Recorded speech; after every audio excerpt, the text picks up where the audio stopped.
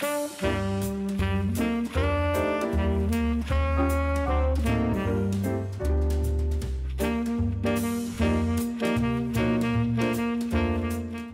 everyone, today we'll continue learning Twisted and we'll write some improvements for our chat which uses Twisted. In the last episode we created chat where two or more users can interact with each other. So when user connects, it can receive data or send data back.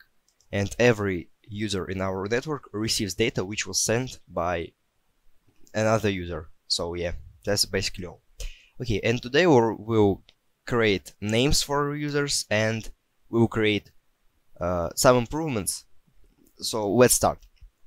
First of all, when our user disconnects, our list self.users is not changing at all, and that's bad because, for example, when 1000 users connect and then all of them disconnect, our list self.users has 1000 users in it, and it can cause some errors like memory errors and so on. So I'll write method called define connection lost, and we should provide, as you see, self, argument, and reason, which equals to connection done. So connection done, it's, as you can see, it's a failure, so it's kind of an exception which is built into Twisted.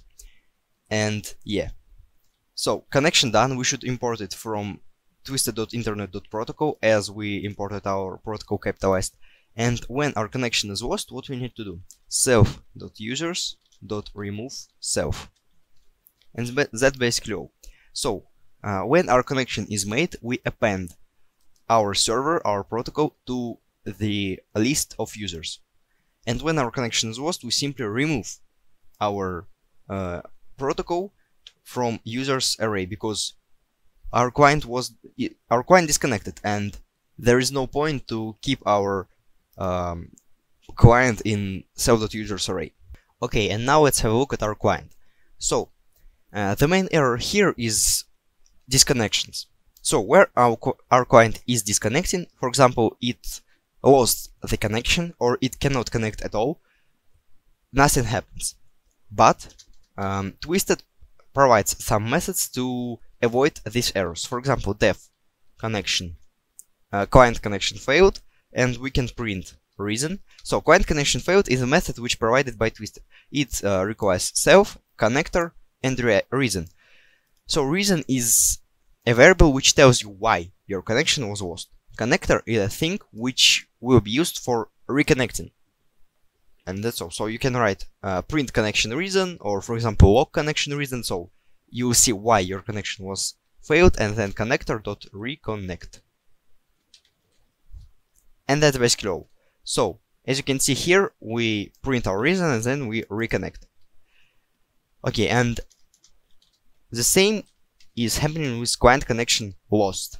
But the main difference between client connection lost and client connection failed is when they are called. So Twisted is an event-based framework, and when our connection was failed, so we cannot connect at all. For example, our server is offline and our client cannot connect because there is no server on the net. Client connection failed is caused. But when we was connected, or we have been connected, and then our connection was lost. For example, we went to the underground and our internet connection was lost. And client connection lost is called.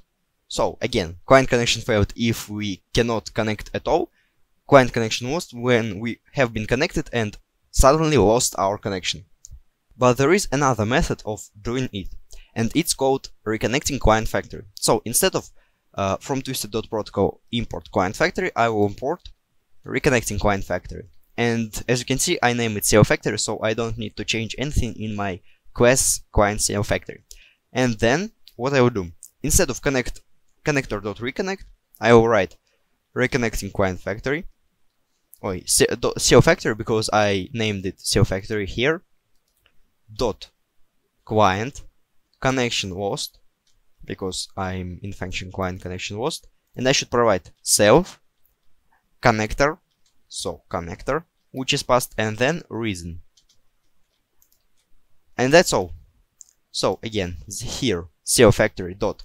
And because we are in function client connection failed, it's better or it's right to provide client connection failed. So again, self connector reason.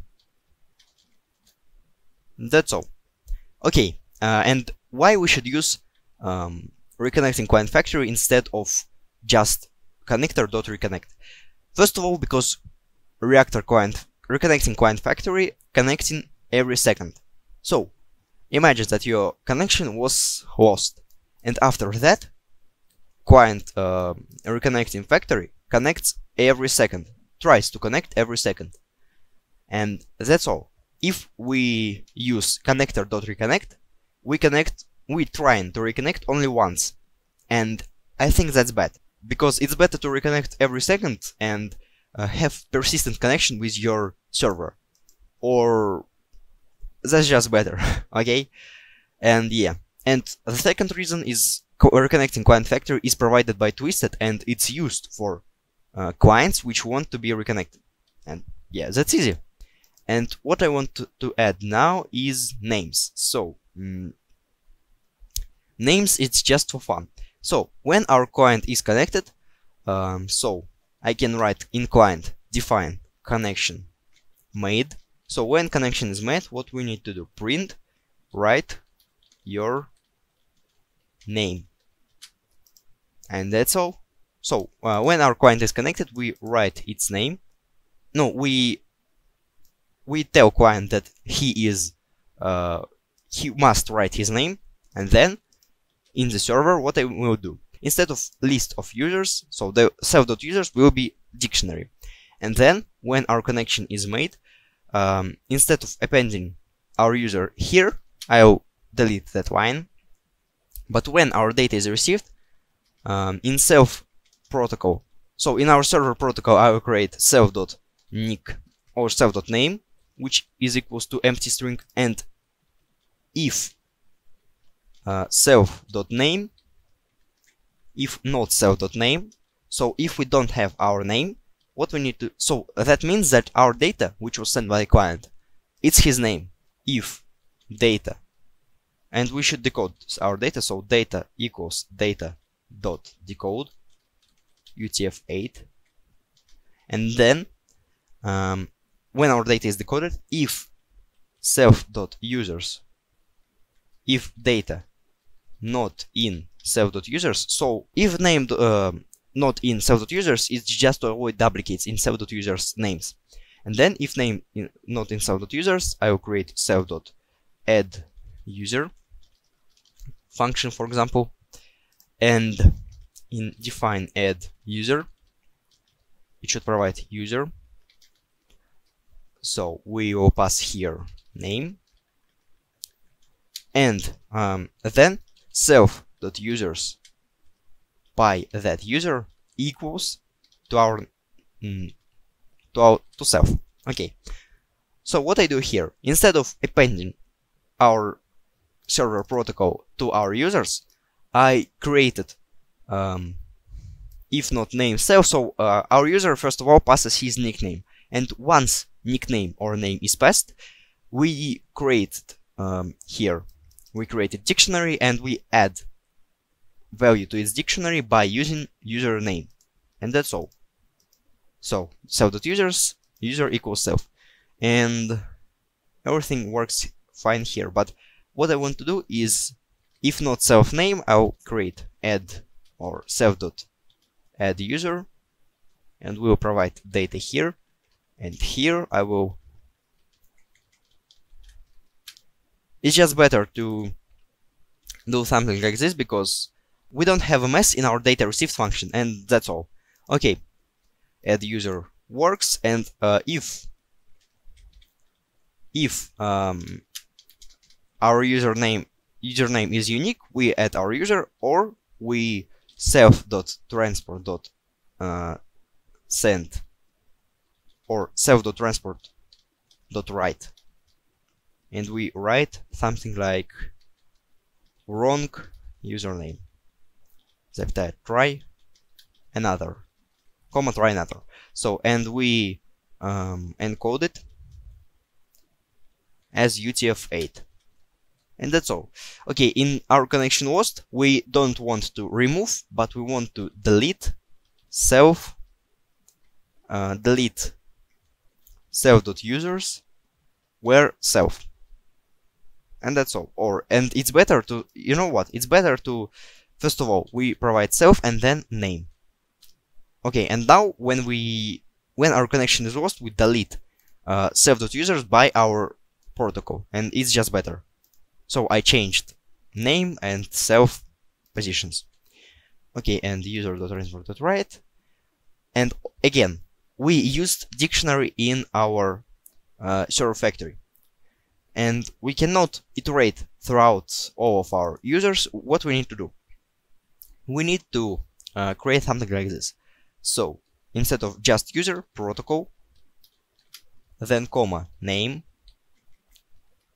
protocol, not equals to self, and protocol, the transport.write. Not just data, but here I will decode our data. So data equals data.decode UTF-8. And in my add user, I can omit that line and just rename data to name. Okay. So I decoded my data here, then I do something like this, and here in protocol self.transport.write, what I will do? I will formatting string self.name plus not plus, so self.name and data, and then we decode it again to be bytes, not decode but encode it.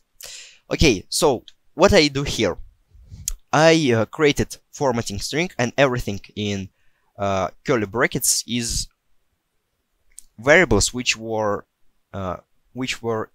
got by Python. So I can write here, for example, instead of data I can write 1 plus 1, and it will give me 2, but I want data, just data. Okay, and when we send strings to our clients, what I do? First of all, we send our name, so who written that message, then we send our data, and we encode it to be bytes, and that's all. Okay, and what I need to do here is, once our user was added to self.users dictionary, I will do self.name equals to name. And that's basically all. So another method of sending data here is you can just protocol name for self.users dot values, not values but keys. And keys variable will give you all of our servers, because in add user we add server protocol as a key. Yeah, and that's all. And I think it's better because we don't use name of our user yet. So now let's test our server. So I run my server, no errors as you can see.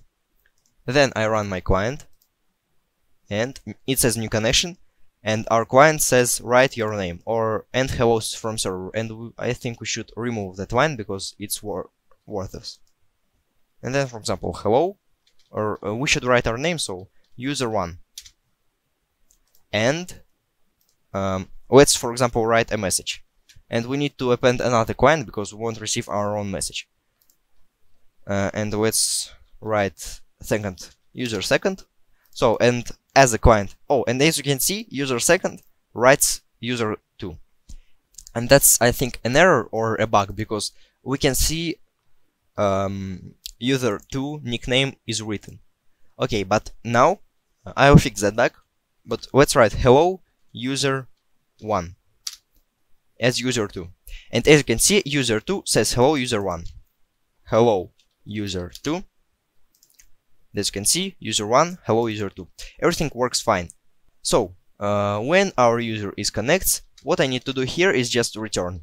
I forgot. So if we don't have our name, we append our user with name it's sent, and then we return data received function just to avoid sending our name to everyone.